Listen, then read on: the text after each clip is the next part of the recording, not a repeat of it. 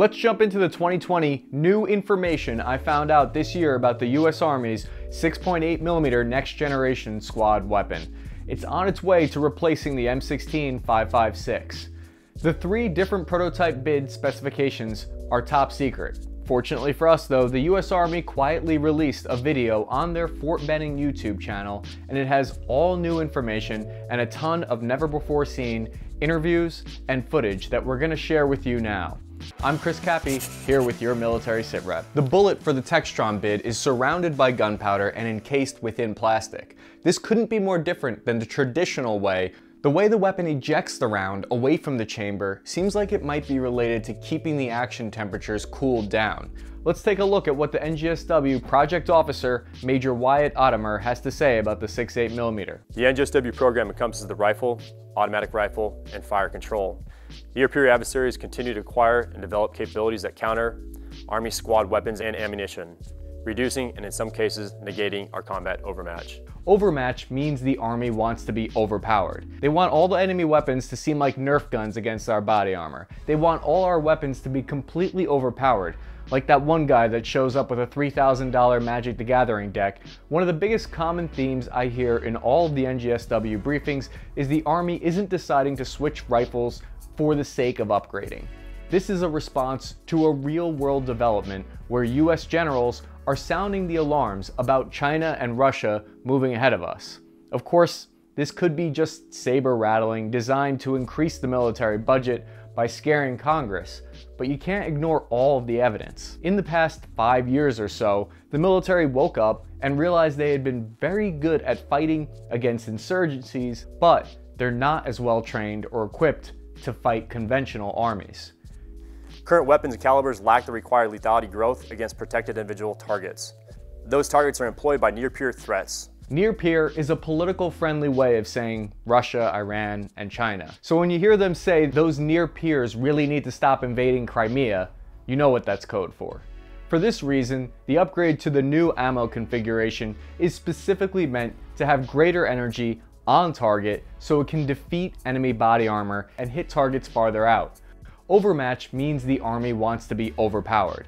In 2018, the NGSW program obligated 95% of its allocated $21.2 million from Army Program Element in support of Prototype Project Opportunity Notice, or PPON.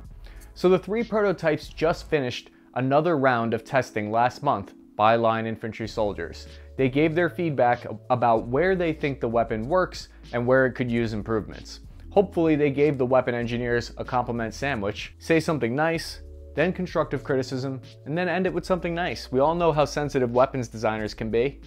The 2017 Small Arms Ammunition Configuration Study validated a standing requirement for increased energy at the target to defeat threat capabilities, to create a very low drag projectile launched at higher velocities than conventional systems, and to implement a larger caliber than the traditional 5.56 to achieve greater energy at the target. Drivers for selection were the technical feasibility in the 6.8mm cartridge and technical maturity and capability of the design. The Army is utilizing an industry prototype effort to solicit the latest advancement that industry has to offer. The SAC study that the Major is referring to here is the Small Arms Ammunition Configuration Study from 2017, and this report had all of the data and graphs necessary to make the Army top brass believe that the troops on the ground needed a new round other than the 5.56 to defeat enemy body armor. None of us have seen the declassified version of the SAC study, so we don't know exactly the data they're looking at that convinced them that this program was necessary. It looks like they're putting this rifle through the ringer with everything from obstacle courses to close combat and medical evacuation training scenarios. Something interesting to note is the fire control system optic will be ready to go 6 months before the NGSW rifles. This is to give the 3 companies in the bid time to integrate the optic with their rifle. From a great article written by Connie Lee for nationaldefensemagazine.com, I got the following details. The SIG Sauer president said, quote, "If SIG is chosen, then we are the least amount of risk. You don't need to burn down the factories and start a completely new factory with different technologies." End quote. SIG Sauer is implying here that going with the other ammo types would be a massive change for the ammo industry. It's a smart move. They're playing on the Army's dislike of fast change. A lot of people ask me if an ammo type from one bid and a rifle from a different bid can be selected together. The answer to that would be no, because each rifle is developed specifically for that proprietary ammo. So you can't take the steel brass hybrid ammo from the SIG Sauer bid and shoot it from the General Dynamics rifle. Remember to like and subscribe to this video so that you and I can be the best of battle buddies. Fire Control PPON was released in third quarter fiscal year 19. Fire Control prototype deliveries from this effort are integrated within the previously mentioned weapons and will be evaluated independently. That includes technical tests, soldier touch points, and squad level operation tests. The 6.8mm fire control system will change the game much more than the rifle. If you ask me, these weapons are being designed to take advantage of the new optic in ways that the M4 could not. Let me know which fire control system optic you like best, the L3 Harris or the Vortex one. Which rifle and ammo type do you think is the best replacement for the M16? The Army could be looking to switch weapons for a few reasons, and the evidence I've seen makes me think the caliber change isn't really at the top of the list of reasons why they want to move away from the M4. One of the major reasons that they want a new platform is to switch the case technology. Historically, all firearms, including the M16, has used entirely brass cartridges, because that's where the technology has been. In the past few decades, the technology has evolved to the point where we can now use plastic polymer ammo. Like anything in the world, it's hard for the military to adopt a revolutionary technology without being able to point somewhere first as a proof of concept and say, hey, look how it worked over here already. For this reason, I really doubt the US Army would take on the huge liability of going with a new, exciting plastic-cased cartridge. Textron and General Dynamics have plastic-cased ammo. I would love to see those bids get chosen by the Army, but the cynic in me doubts Big Army is adventurous enough to pull the trigger on something that's so unproven in combat as of yet. There has been a lot of debate about the plastic ammo for General Dynamics and Textron. In the past, those type of ammo configurations have led to the chamber overheating because the purpose of brass ammo is to remove heat from the chamber. I've seen their test footage of them firing polymer-cased ammo with everything from rifle cartridges to a .50 caliber machine gun and Gatling guns. I think technology has improved in plastic manufacturing enough that these new plastic ammo types can work when they have failed in the past.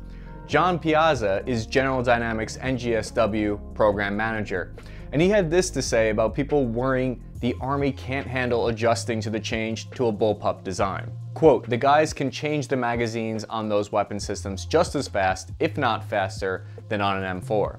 They're looking for new. They're not looking for the same old grandpa's gun. End quote. This is a very different posture. General Dynamics is betting that the Army might not be as old and dusty and opposed to change as they used to be. The new Soldier's Touchpoint's way of acquiring weapons is evidence they might be right. He also revealed the weapon for General Dynamics has an average rate of fire of about 550 shots per minute. Evidence that the Soldier Touchpoint system is working is clear within the Textron bid if you look at how much this rifle has changed since its first version of the prototype. You could see how bulky the first version was around the handguard, and then now they've slimmed it down, and it looks like maybe they've added the battery pack to the buttstock of the weapon now. These changes are evidence of soldier feedback being incorporated into the next generation squad weapon. What makes the NGSW system unique is its 6.8mm projectile. Research and testing conducted by the Army Research Laboratory and Armament Research and Development Center led to the selection of the 6.8mm caliber round for NGSW. The only thing they're up against is there isn't a ton of combat on the ground evidence of this type of plastic ammo working. As you can see, SIG Sauer has a traditional design with a reciprocating barrel and the AR design while utilizing a hybrid cartridge that incorporates a steel lower with a brass upper to decrease overall weight.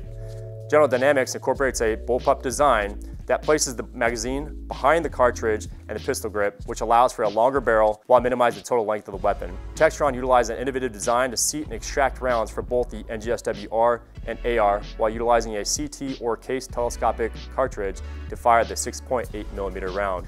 Currently, the NGSW program is on schedule, within budget, to field the next generation squad weapons system beginning in fourth quarter, fiscal year 22.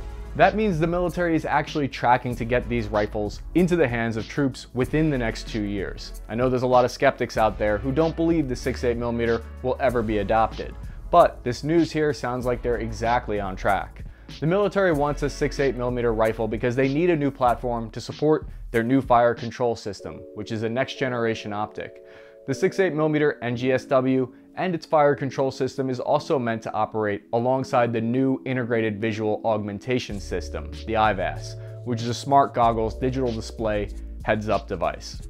Thanks for watching. Please remember to like and subscribe. I know it's been a rough year for a lot of us out there, but making these videos has helped me keep my sanity. I look forward to seeing all of you in the new year for another year of videos covering the military topics that we're all passionate about.